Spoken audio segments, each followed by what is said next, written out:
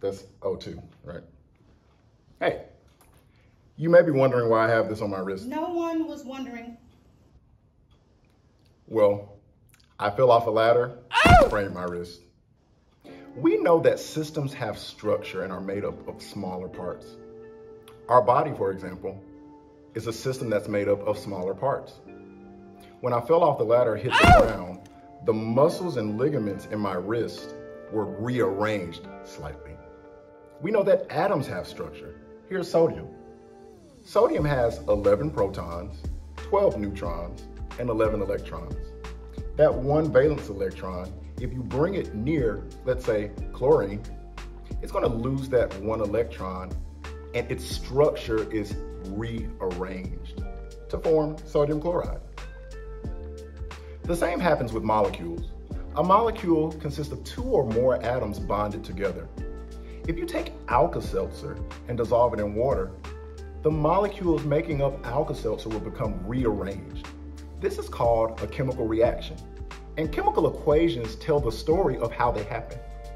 For example, let's say I take lemons, sugar, and water, mix them together to make lemonade. The lemons, the sugar, and the water can be considered to be reactants in a chemical equation, and the lemonade would be the product. Every chemical reaction has reactants, which you start with, and products. Sometimes it may just be one reactant, sometimes there may be one product. There are so many reactions that are occurring every day, actually every second.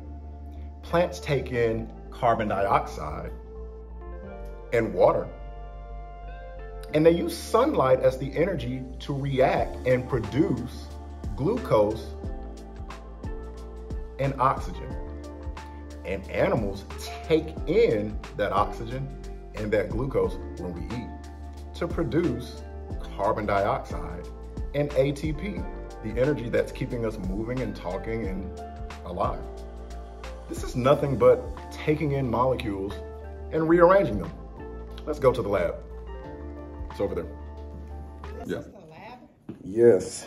Where's your lab coat? I don't have one. All right. I have crushed up Alka-Seltzer and water. When Alka-Seltzer, which is just sodium bicarbonate and citric acid, when Alka-Seltzer is added to water, that reaction involves 3 molecules of sodium bicarbonate, 1 molecule of citric acid, and 1 water molecule to produce 4 molecules of water, 3 carbon dioxide molecules, and a molecule of sodium citrate. Wait. How did carbon dioxide get in this?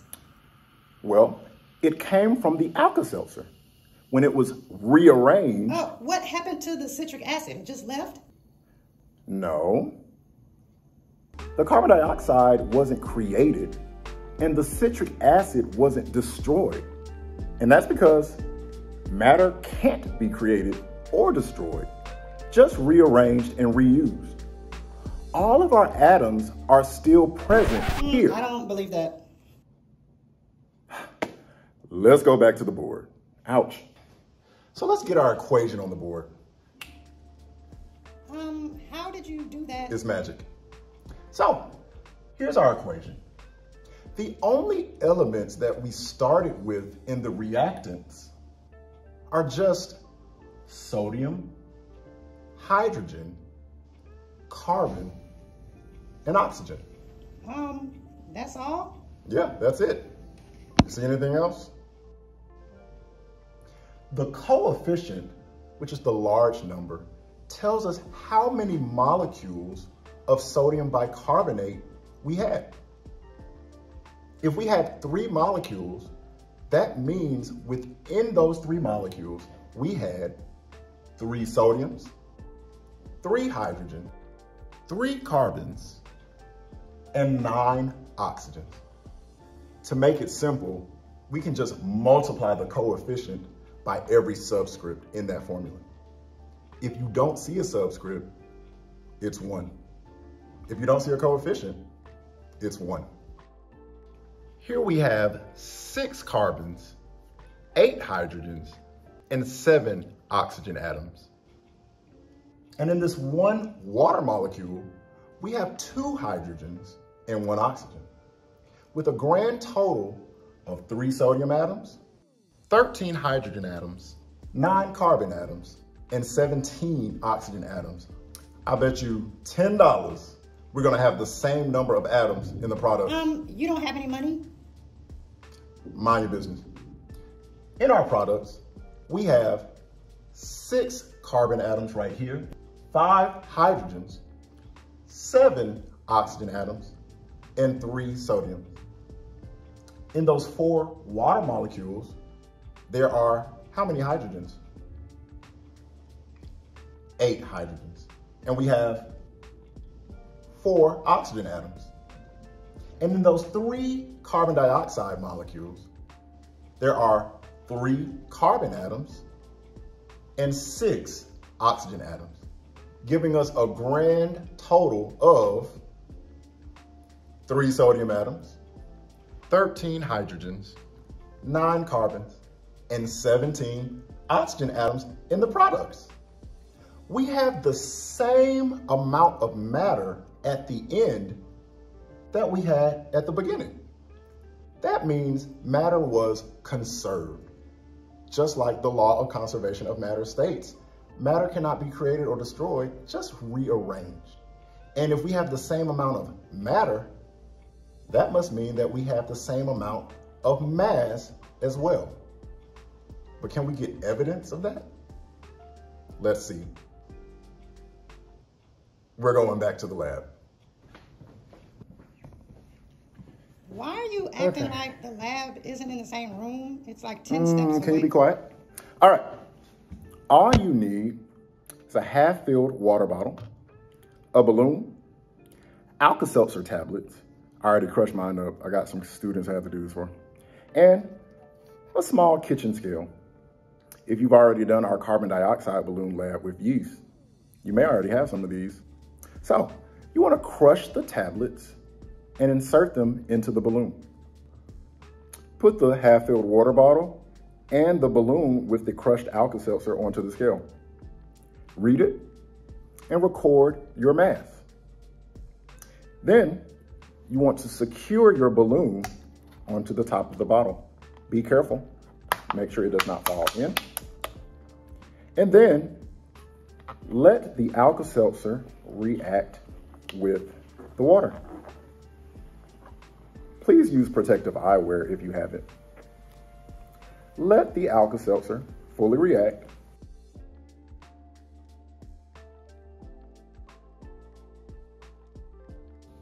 Awesome. Our Alka-Seltzer, or our sodium bicarbonate and citric acid, has now been rearranged. So let's put it back on the scale and record the mass again after the reaction has occurred. And you know, I have some questions for you.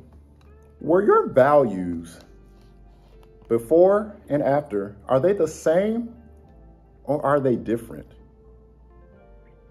If they're different, was the mass afterwards higher or lower than before?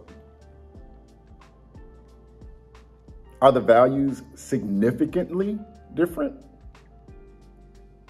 Regardless of the outcome, why do you think this occurred? So if your masses are the same, why do you think that occurred? If your masses are different, why do you think that occurred?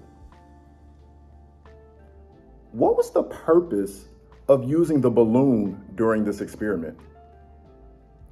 If we didn't use it, would that have affected our results? If you had to repeat this experiment, what would you revise or improve next time?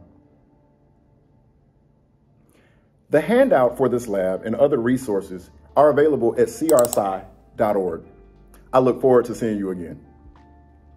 Hold on, you owe me $10. Yeah, you owe me $10. Come on.